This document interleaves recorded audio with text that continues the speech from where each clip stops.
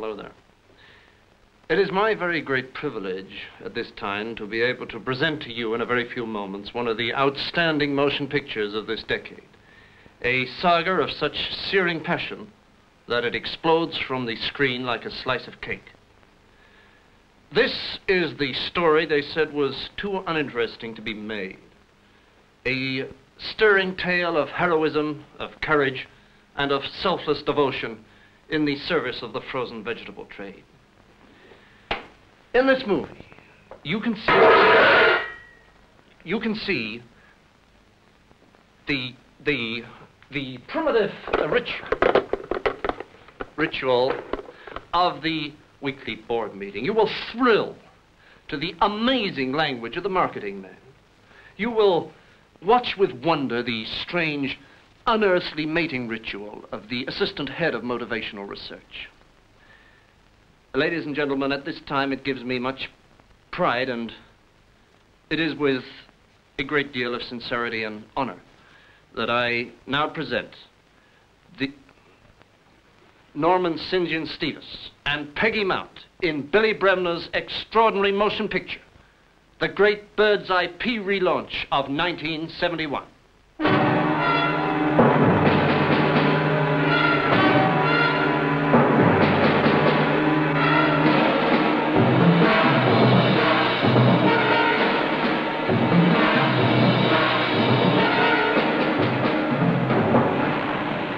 On the 19th of February 1893, the coastline of Scotland was whipped and savaged in one of the worst storms that the hardy, rugged folk of those climes had ever witnessed. The merciless sea and wind lashed the shore and its tiny dwellings for 9 unending days.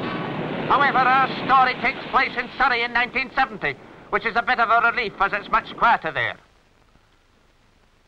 In the early months of 1970, in an obscure building in a rather unfashionable part of suburban Surrey, a small group of men met together to plan an operation which, if successful, would change the entire face of the edible pea market as we know it today. These desperate men, dedicated to the destruction of all brands of frozen pea other than their own, the notorious and strangely named Bird's Eye frozen peas, now gathered together at the Bird's Eye chief's bidding to plan the utter annihilation of all their erstwhile competitors. The atmosphere was tense and expectant.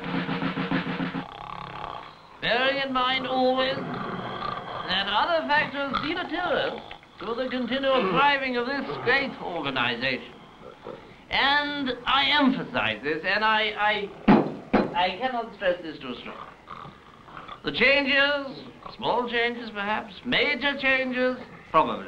But, Mr. Chairman, I would suggest great changes that we shall see in the forthcoming year. The responsibility for which, and indeed... Shut up! You great tit.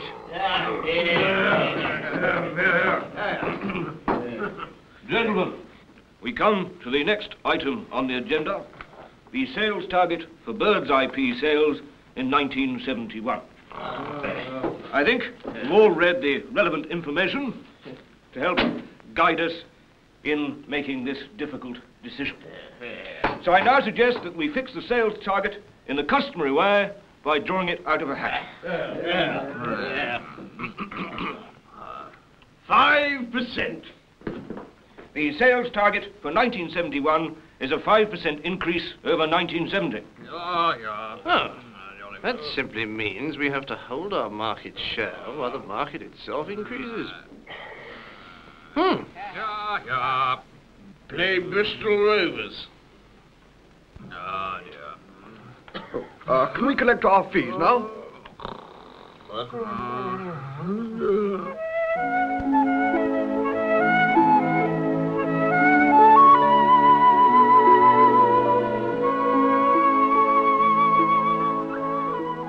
This is a Bird's Eye salesman who hasn't yet heard that he has to sell even more in 1971.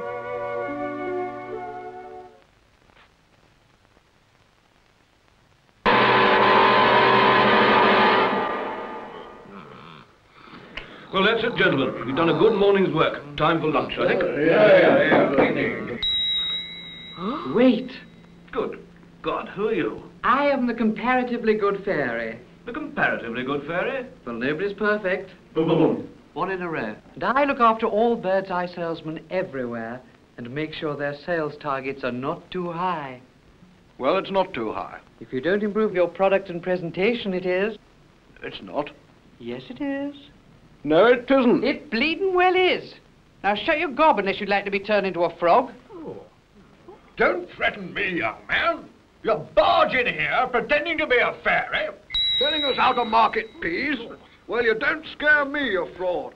You couldn't turn someone into a frog to save your life. Oh, bucket. Now then, watch it. Yes, comparatively good fairy, but we want to know why our target is too high unless we improve our product and presentation. Ask a marketing man. Good idea, Lord Pewty. Miss Gibbons! Will you send in a marketing man and an interpreter, please?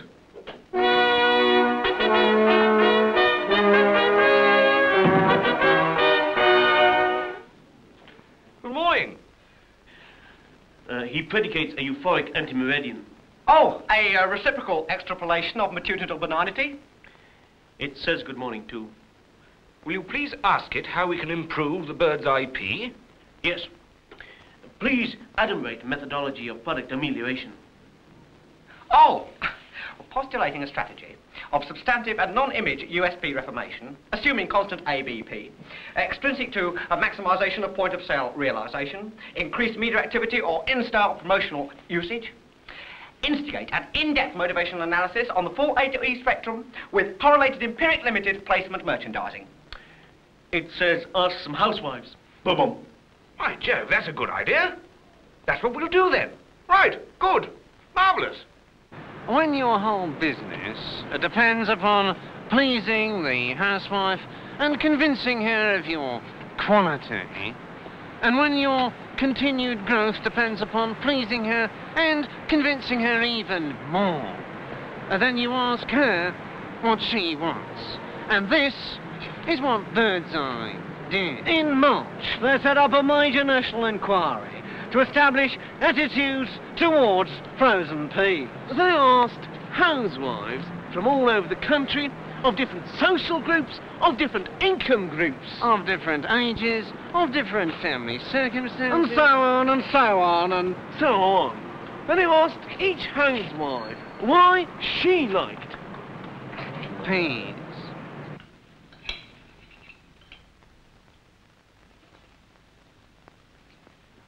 And do you like that pea? Yes, yes, it's very nice indeed. Is that the right answer? No. Couldn't tell it from butter. No, couldn't tell that pea from a dead crab. I couldn't tell that pea from a trip to Hamburg. I couldn't tell that pea from a blow on the head. That tasted nice. Must have been bird's eye. Delicious. I like all my peas on the plate to be the same size. Why? Sheer stupidity.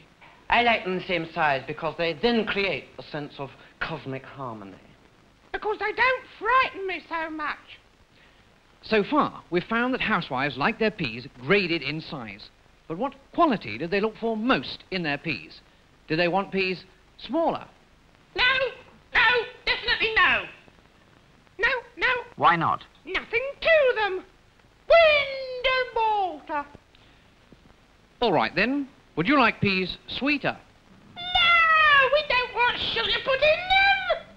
What about greener peas, then? No, don't want colouring like that in tin peas.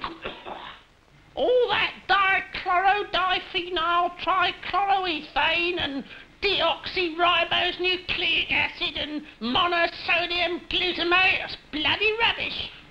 All right, then. How do you like your vegetables and peas? Younger. Younger. In an hammock, standing up. Younger. We began to detect one message coming through all these interviews. Housewives wanted their peas. Younger. Shut up! younger. Yes, folks, younger. If peas were younger, they were sweeter, more tender, greener, fresher. The message was, if we picked our peas younger, we'd get the finest that nature could offer. Well? He requires a response to his interrogative stimulus concerning the experimentation. Oh, empiricism among the relative purchasing community provides evidence for a greater degree of maturation in the product at point of sale. They want younger peas. Boom. Younger peas? Younger peas, eh?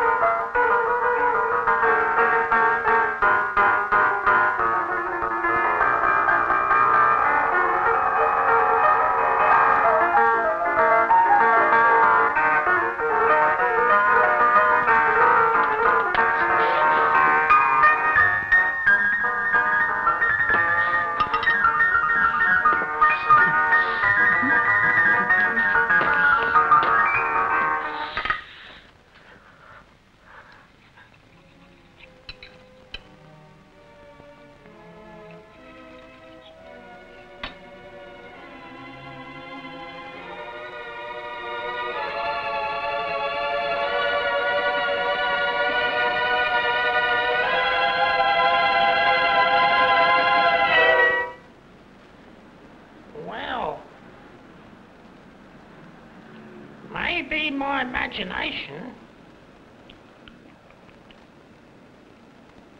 But I think it tastes younger.